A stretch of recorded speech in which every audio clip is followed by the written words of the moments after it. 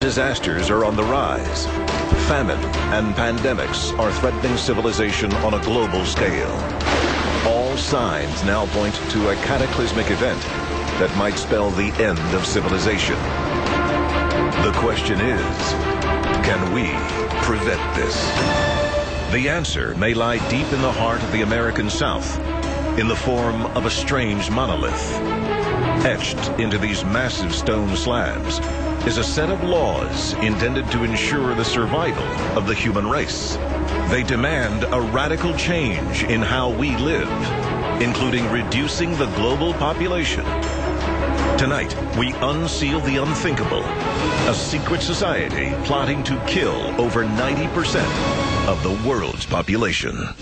What if the history you were taught in school was all a lie? Is our government controlled by a secret society? Welcome to the world of conspiracy, where cover-ups, secrets, and hidden agendas all trace back to a single source. 90 miles east of Atlanta stands a mysterious monument known as the Georgia Guidestones. Its massive stone slabs look like something from the dawn of time, but it is far from ancient. It was built in 1980 and engraved with a series of 10 Bible-like commandments in 8 different languages, both modern and archaic. They call for humanity to change its ways, how we communicate, how we govern ourselves, how we treat each other, and how we settle our differences. But above all of these are 2 commandments that have ignited a firestorm of controversy. There is a commandment that calls for humanity to guide reproduction wisely. And finally, the first commandment demands we maintain a world population under 500 million in perpetual balance with nature.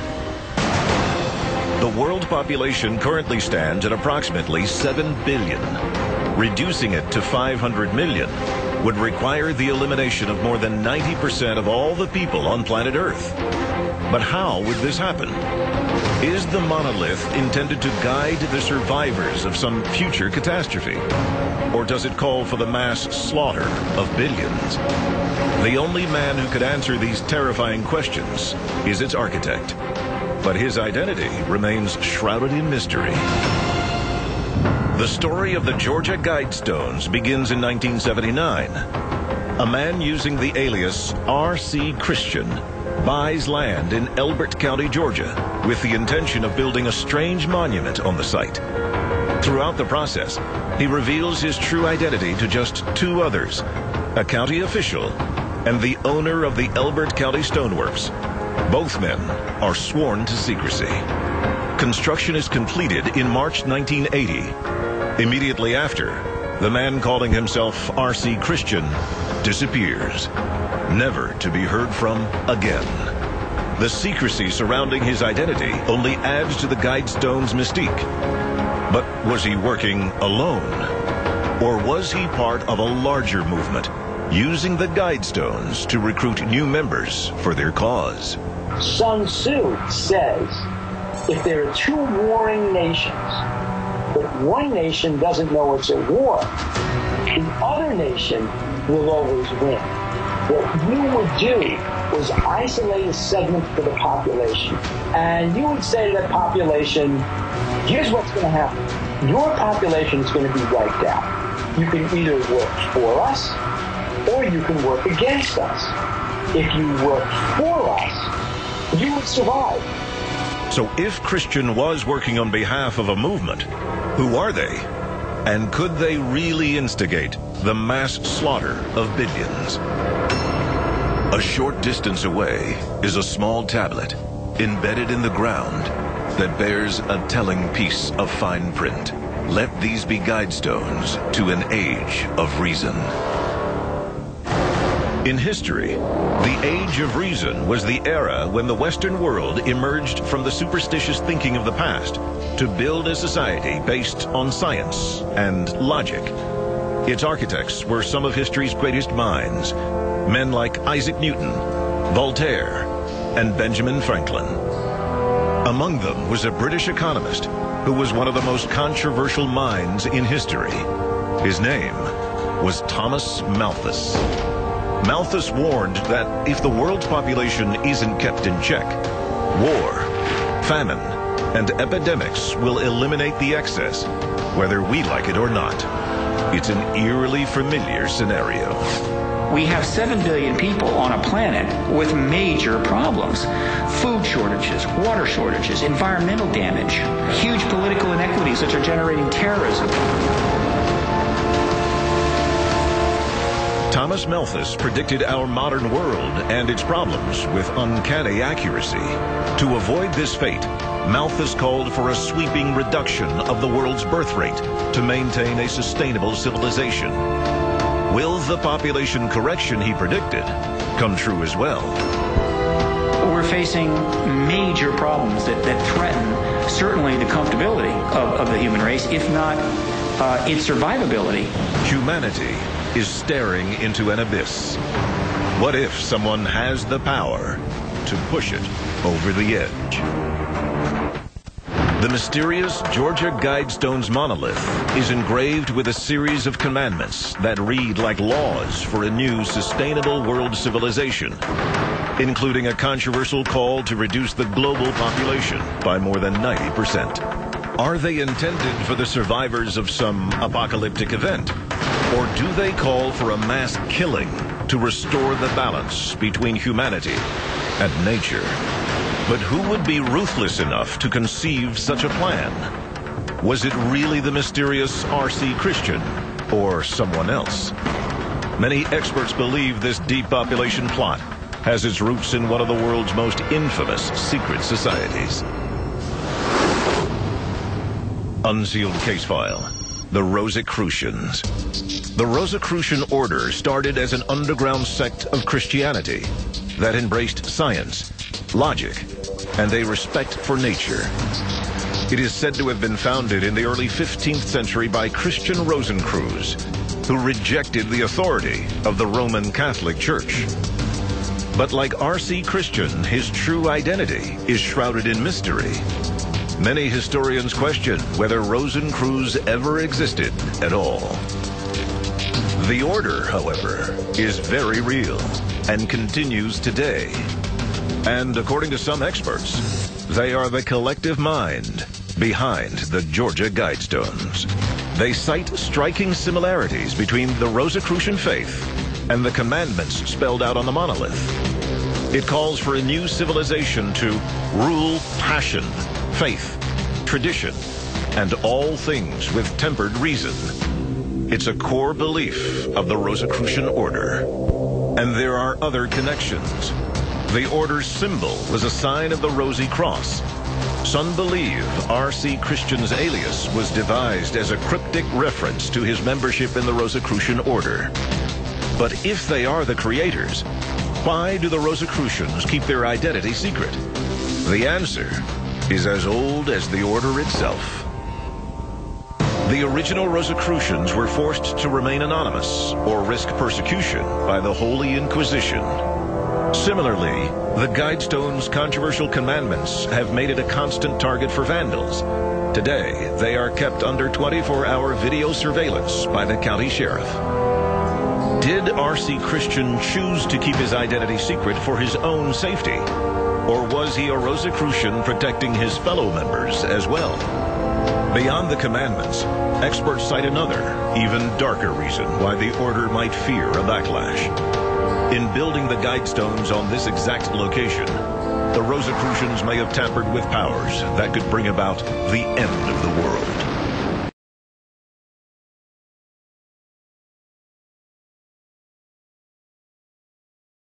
Of fine print, let these be Guidestones to an age of reason.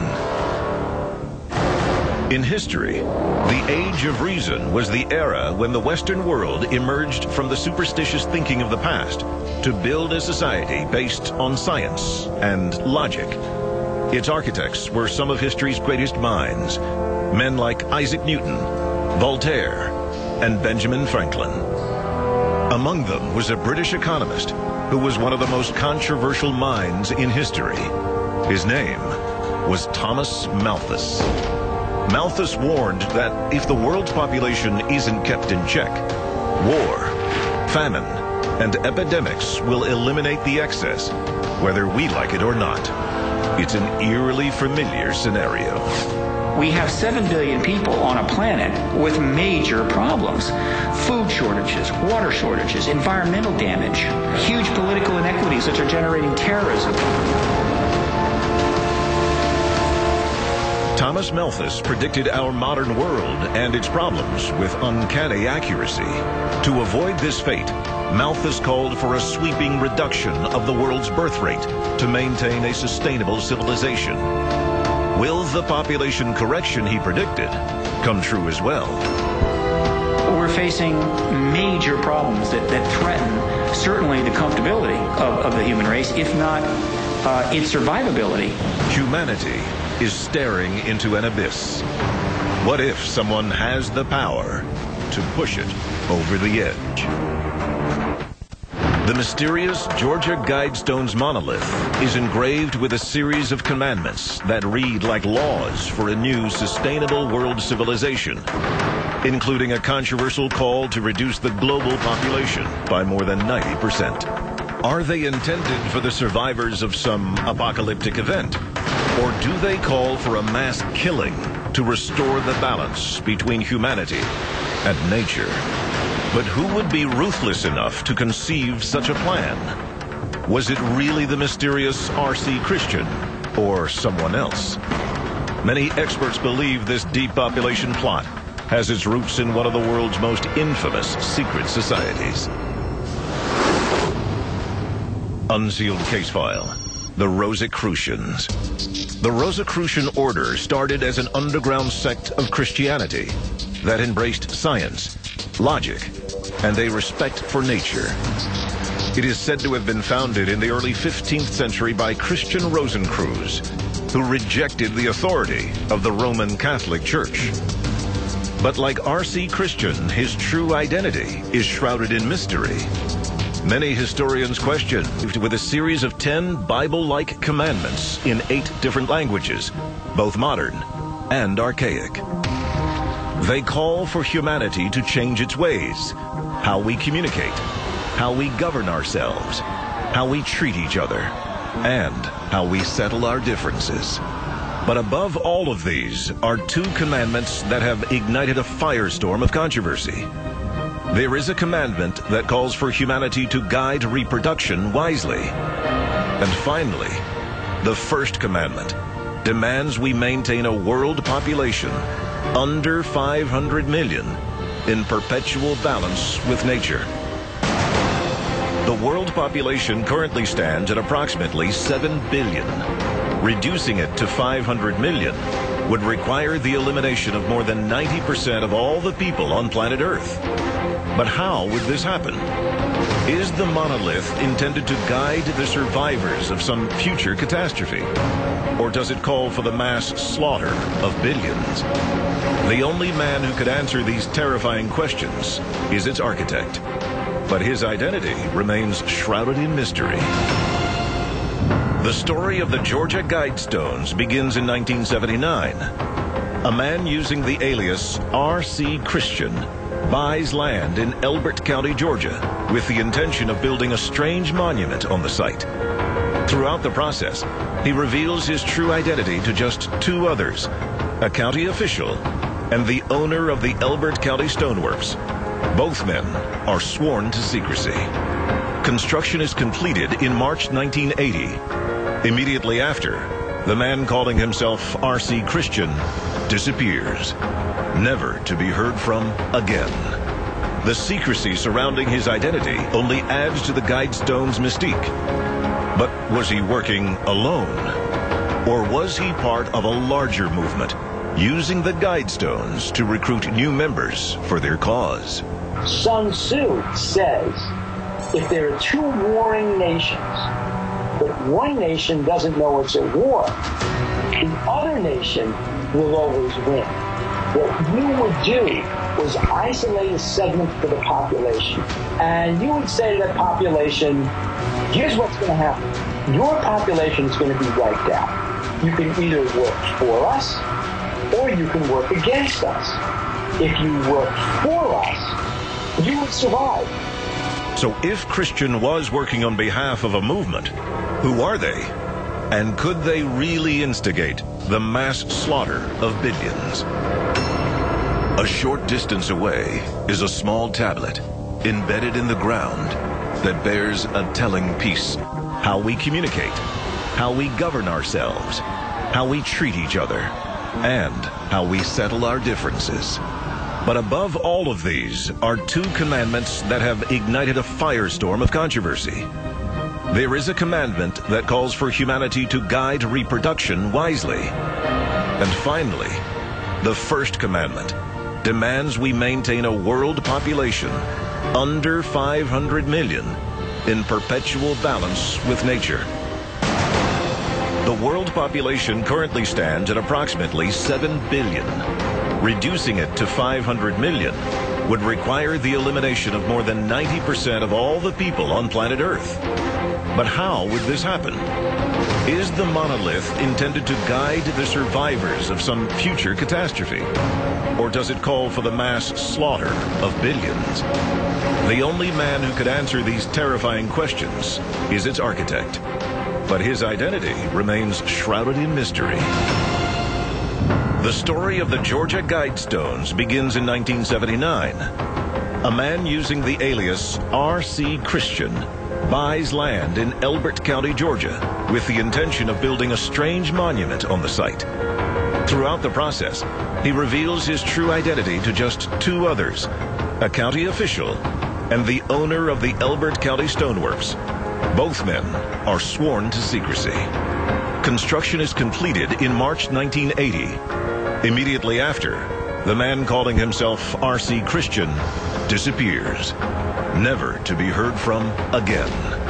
The secrecy surrounding his identity only adds to the Guidestones' mystique. But was he working alone? Or was he part of a larger movement, using the Guidestones to recruit new members for their cause? Sun Tzu says, if there are two warring nations, but one nation doesn't know it's at war, the other nation will always win. What you would do was isolate a segment for the population. And you would say to that population, here's what's going to happen. Your population is going to be wiped out. You can either work for us, or you can work against us. If you work for us, you would survive. So if Christian was working on behalf of a movement, who are they?